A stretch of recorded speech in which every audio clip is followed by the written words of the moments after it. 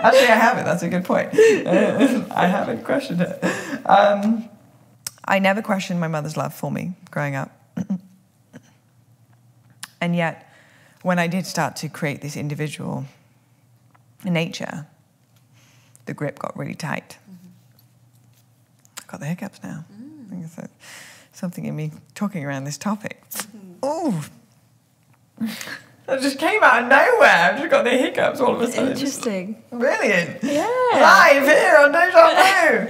Talking about my mother, and all of a sudden it's got taken down. My wave of hiccups. The subconscious speaks. Stop me from speaking my truth. The grip is actually what can create more suffering. And so there is an acknowledgement of when there is the time for the mother to let go. And I think it's far easier said than done. And yet, if I want to truly come into a place of empathy and compassion for that piece, I get to acknowledge where it lies in my life too. Because I don't have a child. Right. And I haven't had a child in my belly for 9 months and had to birth it and go through the initiation of what that even looks like. And then from that place, raise that child for 18 years and pour every single penny that I make into making sure that that child's life is the best child's life I could ever give. And then slowly have the dawning realization that that child is a complete alien from another dimension and is going to do things that are going to trigger my deepest fears and insecurities and worries. I'm so sorry. No. Oh, man. They shaved my head, changed my name, do plant medicines in the Amazon jungle, get a tattoo. Yep, pushed it over the edge with that one. Yeah. Yeah. And there's the profound soul contract, right? I think the relationship that we have with our actual blood parents, there's some of the most profound curriculum that is available in those dynamics.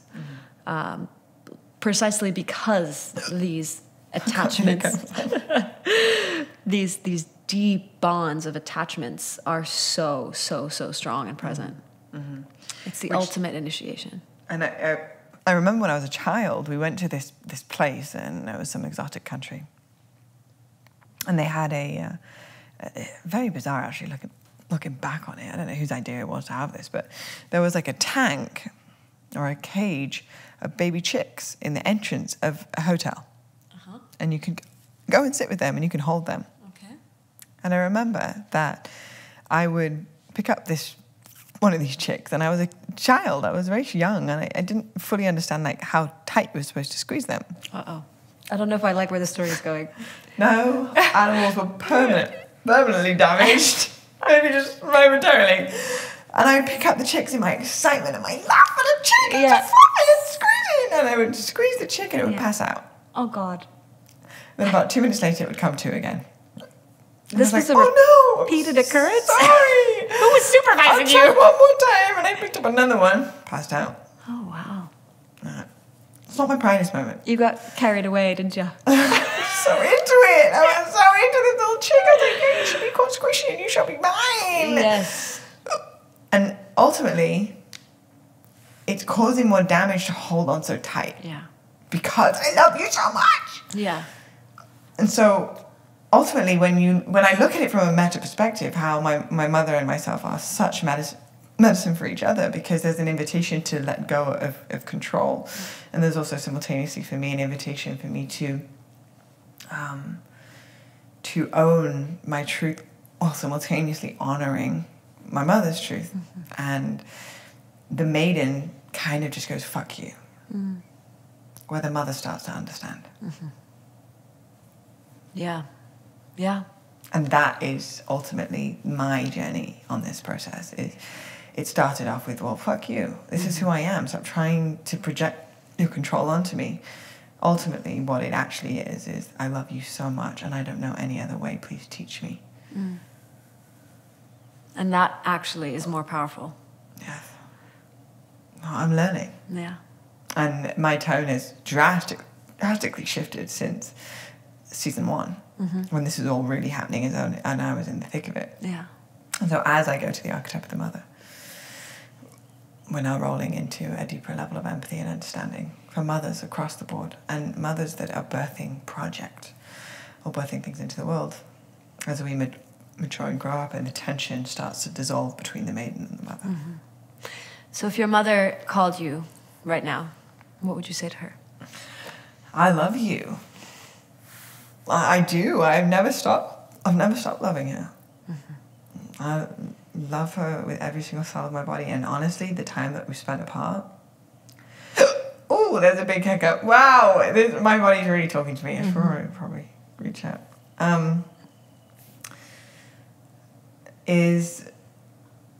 I've been able to get away from the controlling, which has created the gripping, which has created the resistance, which has created me to fight back. And I've actually been able to see her from more of a withdrawn perspective, which is a deep appreciation of what she's given to me in my life. And the privilege that I've had being raised by my father and my mother in my life. And deep appreciation and acknowledgement that she's doing the best that she can with the awareness that she has. So there's less of a fight in me now. And it's more of like, I'm here to listen. I cannot suppress a part of myself to appease you. I cannot. But I can listen, and I can stop fighting and kicking. Yeah, and it's the more the control, the more the clinging creates the suffocation, the more energy is required to push away from that and break free, right? So that defiant energy, that rebellious energy is in direct response to the amount of suffocation that is experienced or censorship or restriction. And once you've broken free and the pendulum swung far in the other direction, now there's like this, it's coming back into a state of, there's a harmonious sort of middle ground that you're starting to anchor into, where you're not compromising your truth and you're not bending in order to appease, but you also aren't in the antagonistic energy of needing to exert resistance towards the thing that you experienced as being suppressing. Yeah, and I take full ownership of that energy within me, that stubbornness, fighting. And it serves a purpose sometimes, Yeah. Sometimes it's necessary for survival. To maintain the innocence of truly why I came here and who I came here to be. Yeah. Entirely. So powerful. Yeah. Yeah, this is essentially the narrative of the archetypes. Yeah. And understanding the archetypes so that we can understand ourselves in a deeper way, recognizing that it's not something outside of ourselves. Again, it's the fractals of the diamond so that we can birth it through. Because, I think there's so much power in the archetypes of being the seductress and feeling that and allow any of the shame around sexuality to be transmuted through this archetype, while I understand simultaneously the shadow of the seductress is using that to get power over others. So, as we know the shadow, as we know the light, we can really understand it and navigate the energy in a healthy outlet. Yeah. Every archetype has a shadow. Every archetype has the gift. And when we know the shadow, then we reclaim our power back from it and we can use more of that energy for the gift we want through it. Yes. Is there anything else that you feel called to share about the archetypes and your journey with relating to the archetypes and how it shows up in your experience? I feel called to ask questions. Amazing. I got the hiccups still. You've got to bear with me, fam. We're in this together. The diaphragm is spazzing out a little bit. It's all good. It's just, Do you know what the metaphorical response is to hiccups? I know. I'm sure there's the Heal Your Body, Heal Your Life would give you some very profound download about that. Yeah. Louise Hay, right? Or something? Louise Hay? Yeah. She would know. She has it in a book. It'll say hiccups and it'll say something about hiccups. Yeah. Maybe not speaking... Maybe Andre can Google it for us right now. Yeah, we've got Andre on the computer just looking like a snag over there in the corner. Speaking of, my question is related to your intimate relationship and the fact that you are going to be, may I say your age? I imagine I am. My age? Yeah, you're about to be 30. I'm a transparent book. Let's go. I know, baby. You're about to hit the big 3-0. Oh, and so damn. That is also coming out of the Saturn return, coming into... a new chapter, a new decade. I'm coming out of Saturn return. I think you are, baby. I think it's time. It's so funny when you say I'm coming out of Saturn return. I'm a very visual person. I'm an artist, right? So I get visuals in my head. I get pictures. And the visual that I got for all of you that are potentially watching the video content of this, I'm like I've gone through the birth canal, Saturn return, and I'm literally like out of it, and I'm like this. And I'm covered in slime, and I'm taking my first really deep breath, and I'm like, I made it onto the other side of the Saturn return, and I'm just cruising. Wow, that was a hiccup right through the middle of the word. Cruising into my 30th rotation around the sun, like an arrow, pulled back, and then projected forward with all of that power. I see it. Yeah. So anything that you want to share about your journey of the next decade that you are beginning, the way in which you are stepping into that, the queen that you are becoming, and the journey for you from maiden to mother, also in, you know, your relationship as well as your creative expression, your career. Well, first and foremost, the thing that I'm really noticing is on a physical level with my body.